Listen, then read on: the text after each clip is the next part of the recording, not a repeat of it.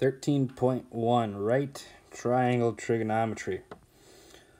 All right, so the first thing is we need to understand the different parts to a right triangle. So if you remember,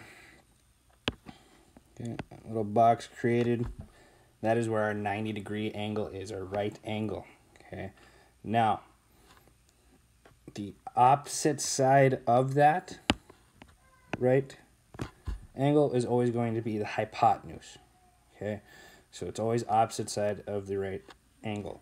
Now, if theta, okay, theta here representing our angle that we're probably evaluating from, okay, go to the opposite side of that. That is the opposite side of theta. Now, the side that is right next to it, that's not the hypotenuse, that is our adjacent side. So now if theta was over here, you'd have to flip-flop opposite side and adjacent side. Okay, it all depends on where theta is. So you need to remember the different parts to a right triangle. Opposite side, adjacent side, and hypotenuse. Now, another thing you probably remembered from geometry, SOHCAHTOA.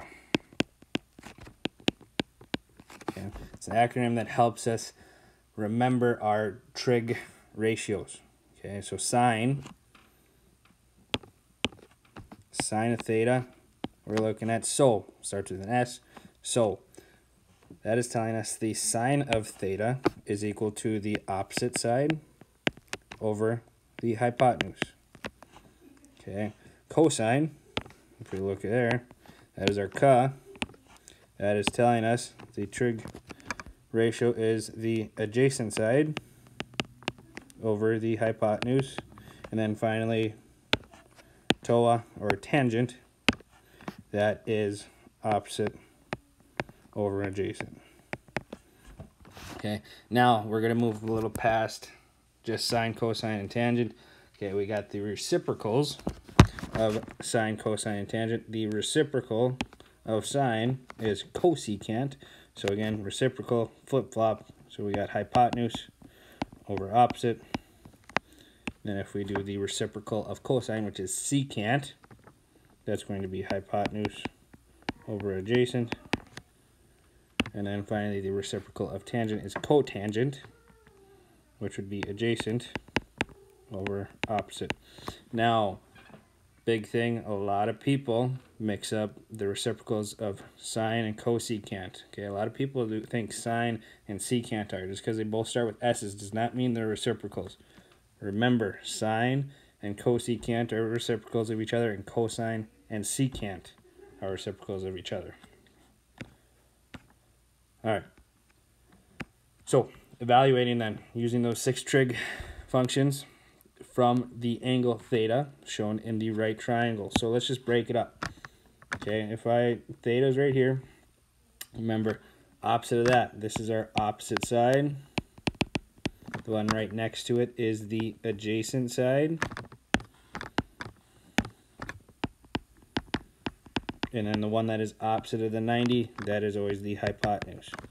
Okay, so if we're evaluating from theta, sine of theta, so again, SOHCAHTOA, opposite over hypotenuse. Opposite over hypotenuse, so 12/13. Cosine, okay, ca, adjacent over hypotenuse, so 5/13. Tangent, or toa, opposite over adjacent, we got opposite side is 12, and adjacent side is 5. Okay, so that's evaluating our 3 of the 6. And then just remember, it's a reciprocal. So cosecant, again, is the reciprocal of sine. So just flip-flopping 12/13 to 13/12. For secant, it's going to be 13/5. Cotangent, 5/12. All right. So now looking at special right triangles. Okay, these happen very often, and we're going to use these a lot in this chapter. Okay, we have our 45, 45, 90. Okay, and our sides, x x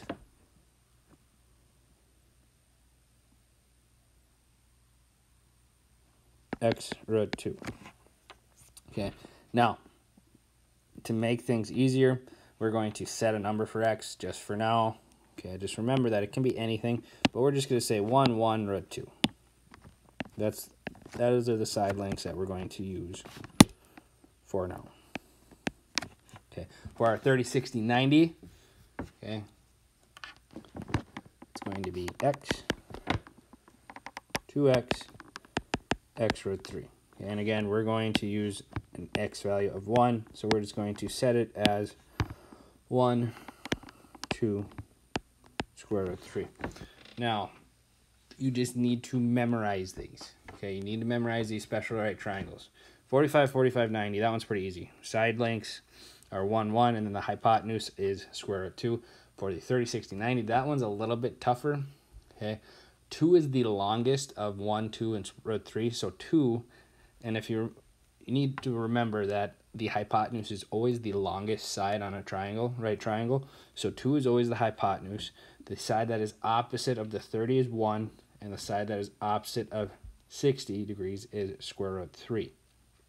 Okay, now the other thing to remember, okay, that side, this side right here, that looks quite a bit shorter than the other side, and 1 is shorter than square root 3, so that's one way to help you remember. But now what we're going to do is going to evaluate all the trig functions from these common angles that we use, 30, 45, 60. Okay, so these are, you know, especially if you're moving on to trig next year, this is a table that's going to help you a lot if you can just memorize them. Now, sine of 30. Okay, sine of 30, that's what we're doing right here. Sine of 30. So what we're going to go do, we're going to go to the 30, 60, 90. Sine of 30. Sine opposite over hypotenuse. So opposite over hypotenuse, that's 1 over 2. Okay. Cosine adjacent over hypotenuse, so square root of 3 over 2. And then tangent, TOA, opposite over adjacent, so 1 over square root 3. Now, here's the tricky part. We cannot leave that. We have to rationalize that. Okay, we can't have that radical in the denominator. So, if you remember, we got to multiply both top and bottom by square root of 3, which gets us to square root of 3 over 3. Okay, and then we can, again, from there, cosecant is the reciprocal of sine, so 2 over 1, or just 2. Secant, 2 over square root of 3, again, which will end up being 2 root 3 over 3, because we have to multiply by the square root of 3 on top and bottom. And then cotangent, square root of 3 over 1, which is just square root of 3. Okay, now, same thing all the way through this. Okay, just 45. Now we're going to go to our 45, 45, 90. Okay, sine, opposite over hypotenuse, 1 over square root of 2. Okay, which would end up being square root of 2 over 2. Cosine, adjacent over hypotenuse, square root of 2 over 2. 1. I'm just going to go through the rest of these. You should understand how to get these after doing that 30. Now, again, for 45, then you're just going from one of these angles. Okay, no matter what angle you go from, it's going to be the same. Okay, so for 60, going across, it's going to be square root of 3 over 2, 1/2, square root of 3, 2 root 3 over 3, 2, and square root of 3 over 3. Okay, so in that row, you're just going from your 60 degree. So opposite over hypotenuse, square root of 3 over 2. That was that sine. Okay, cosine adjacent over hypotenuse from 60, 1/2, 1 over 2. Okay, so it's just evaluating those 6 trig functions from those given angles. Again, those are very common ones that will be very helpful if you just know them. So, solving a right triangle then. Okay. We need to find all the parts. Okay, we have three different angles. We got angle A, B, and C. So to write that, the measure of angle A, that's how we write in shortened terms the measure M, angle, that's where we're getting the angle from, and then A, measure of angle B, measure of angle C. There should be three angles since it is a triangle. Now, we're given B, we know that is 62 degrees, and we're also given C, which is 90 degrees. Now, if you remember, the measure inside of a triangle is always going to add up to be 180 between the three of them. Okay, so 62 plus 90 plus what is going to give us 180, which is 28 degrees. So this angle right here is 28 degrees. So again, need to add to 180 degrees. Now, in order to find those missing side lengths as well, okay, we have three different side lengths. We have B and C, so we're just going to call A, that's our 6. And then B we do not know. And then C we do not know. Okay, so we're going to use our 6 trig functions, whatever one works best, to solve for those side lengths. So now we're gonna have to use one of the angles that we have now. To help yourself out, I would always use the one that is given to you. 62 degrees is the one that's given to us. So if we're going to figure out B, and we're going to use 62 degrees, B is right there, and we're going to have to use the side length that is known. So as of right now, we have B, which is the opposite of 62, and then we also have the side that is adjacent. So opposite over adjacent, we have,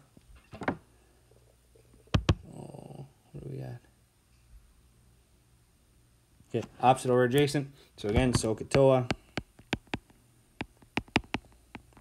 We got tangent.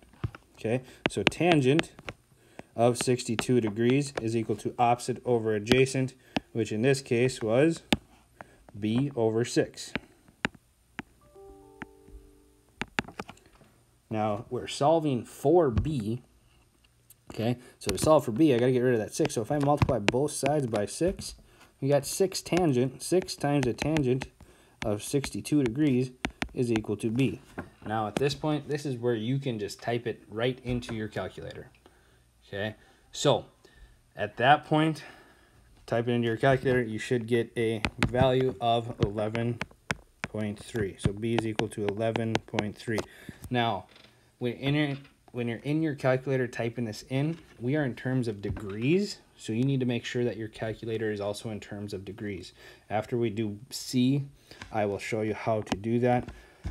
But let's figure out C. So C, now compared to 62, we have the hypotenuse and we have the adjacent side. Okay, so what trig identity or trig function are we going to use for the hypotenuse and adjacent side? Okay, adjacent hypotenuse, I'm thinking cosine. Okay, so I'm thinking cosine of that angle that we know of 62 degrees is equal to adjacent, which would be 6, to over hypotenuse, which is C. Okay, now we need to solve for C, so I need to multiply by C. So we got C times the cosine of 62 is equal to 6.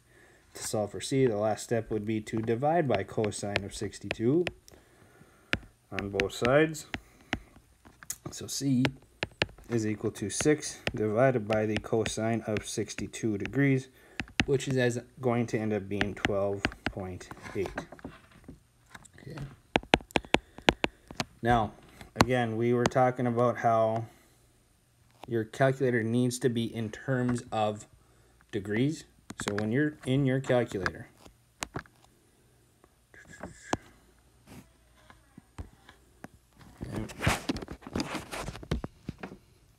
you need to go into mode and make sure that it is in terms of degrees. Okay, I was lucky I had my old notes up, so I got that. But if it was in terms of radians and I typed that in, I would have got that wrong. Okay, so if you're given degrees, make sure that your calculator is in terms of degrees. Later on, we're going to learn about radians. Not right now, though. So, last one. Okay, you measure a flagpole. You stand at 20 feet from the base. Okay, the angle of elevation from the point on the ground to the top of the pole is 65 degrees. Find the height of the pole. So, I'm going to use this. Okay, angle of elevation, so that's where we go. We start level with us and we're going up. Okay, so let's say the flagpole was here. Okay, and it said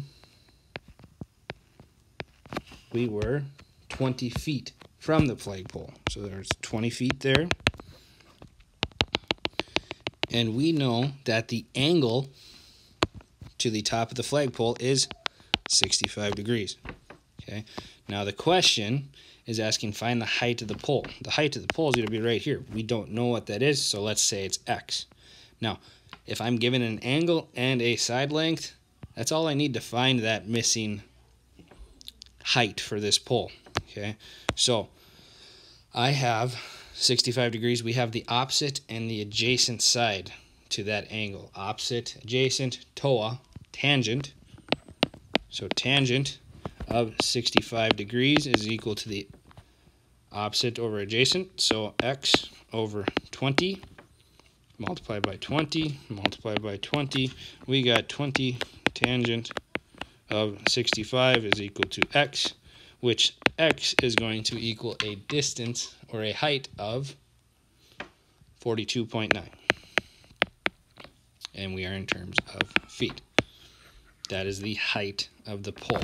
Now, when it comes to these, again, it's start with a angle, okay? Figure out, okay, we needed to figure out the opposite side. So we have to have the opposite side, and then we know the adjacent side. So we have to have the opposite, adjacent, and then from there, determining, okay, which trig function uses opposite and the adjacent side, which in this case tangent did. Other than that, there will be a worksheet that goes along with this. You need to do, I believe it's the first 10 problems, and make sure to check the to-do list. Other than that, if you have questions, make sure you're coming into office hours. Other than that, have a good day.